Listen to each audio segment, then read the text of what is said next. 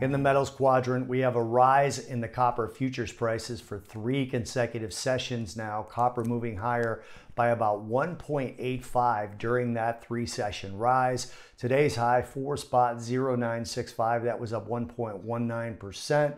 The low today, 4.0420, that was down 16 basis points. Copper's also risen about 10.66% since the low close on February 9th of this year. Factory orders in the US today rose by 1.4%, beating expectations and adding to the strength that we saw in the ISM manufacturing figures yesterday, all of this being supportive for the price of copper.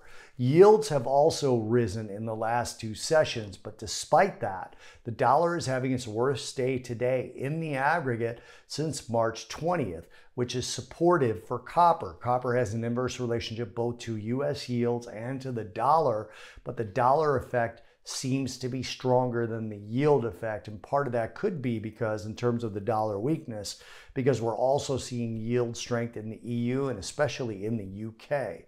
So those currencies are suffering a little bit, or rather gaining a little bit versus the US dollar, which is supportive for copper because the US dollar is staying weak. Also, in this particular scenario, the fact that the dollar is more supportive to copper than the yields would be a headwind for copper can be explained by the fact that the rate cut probabilities here in the US have not changed. And this means producers may likely have lower rates, pushing manufacturing growth higher globally, which would be supportive for copper prices. So far, the market is still pricing in 3 rate cuts in 2024 here in the US, and all of that cutting across the US global economy would be supportive for industrial metals.